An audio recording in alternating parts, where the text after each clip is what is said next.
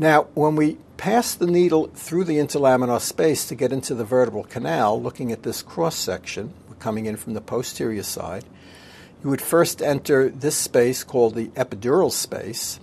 In the epidural space, we're going to have fat and a fairly dense plexus of veins, but no cerebrospinal fluid. And then we'll have the dura and arachnoid. And past that, we'll have the subarachnoid space, which contains the cerebrospinal fluid. And then beyond that, we'll have the pia mater covering the spinal cord. But of course, when we're doing a lumbar puncture, we don't want to be in a region where the spinal cord might be damaged, and therefore we have to stay below the spinal cord. So, when we do a lumbar puncture, let's be cognizant of the layers that we have to pass through. So we've already said that the needle is passed through the interlaminar space, it's done in the midline, and it's done with the vertebral column flexed. And then we can take a look at the layers that we're going to pass through. Starting from the outside and working our way in, we'll pass through the skin and then superficial fascia, deep fascia, then the supraspinous ligament, interspinous ligament, and then finally through the interlaminar space, which gets us into the vertebral canal. We first will reach the epidural space, then the dura, and then the arachnoid, and then the subarachnoid space, remembering that it is in the subarachnoid space that we have the cerebrospinal fluid.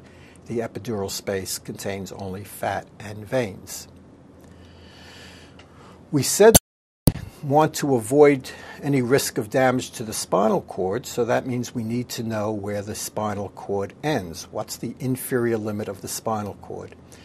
And in the average adult, the spinal cord ends at about the interspace between the first and second lumbar vertebra, on average.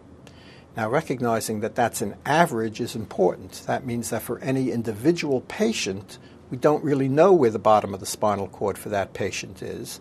We know that the average is around here, but it could be a little lower, it could be a little higher. And to be sure that we will avoid the spinal cord, we want to stay as far below the spinal cord as possible. So we go to the lower interlaminar spaces. However, the other important issue we have to deal with is that we want to go in with our lumbar puncture to a level where there is a subarachnoid space, because usually we're wanting to get cerebrospinal fluid out or to put something into the cerebrospinal fluid.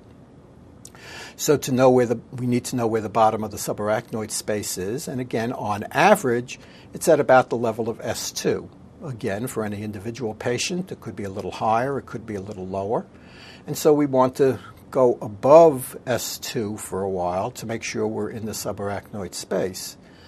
So when you combine those two thoughts, saying that we want to be low enough to be sure that we miss the spinal cord, but high enough to be sure that we stay in the subarachnoid space, if we find the midpoint between those two limits, that brings us to L4.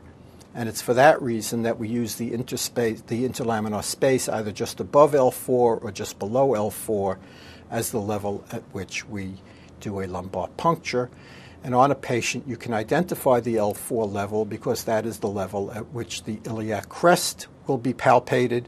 And so if you just draw a line across the patient's back from one iliac crest to the other, that line will go across the spine of the L4 vertebra. You can palpate that spine and then slide your finger up or down a short distance until you feel a depression, and that will be either the L3-4 into space or the L4-5 into space, and that's where the lumbar puncture is done. And the point that this diagram makes is that depending upon how far you advance that needle through the interlaminar space will determine whether the needle reaches the epidural space or whether the needle reaches the subarachnoid space. If your purpose is to withdraw CSF in order to have an analysis of CSF done or to measure CSF pressure, then obviously we need to advance into the subarachnoid space. If you want to administer a spinal anesthesia, then you have to get into the subarachnoid space. On the other hand, if you want to introduce an epidural anesthesia, then you would get into only as far as the epidural space and not penetrate the dura and arachnoid, staying in the epidural space. One more opening to take note of is seen at the bottom of the sacrum on the posterior side, and it's seen right here, and it's called the sacral hiatus. It's also palpable on a patient. It's just above the natal cleft. You can place your finger and feel the sacral hiatus, and you can slide a needle up into the sacral hiatus. That's called the caudal approach. So when caudal anesthesia is done, the needle is introduced through the sacral hiatus. Now remember that the subarachnoid space typically only comes down to about S2, so when we go through the caudal hiatus, we're not entering the subarachnoid space, we're entering the epidural space, as can be seen on this slide. So when you come up through the sacral hiatus, you're in this epidural space, you're not in the subarachnoid space. So when doing caudal anesthesia, by definition, that means you're doing epidural anesthesia, not spinal anesthesia.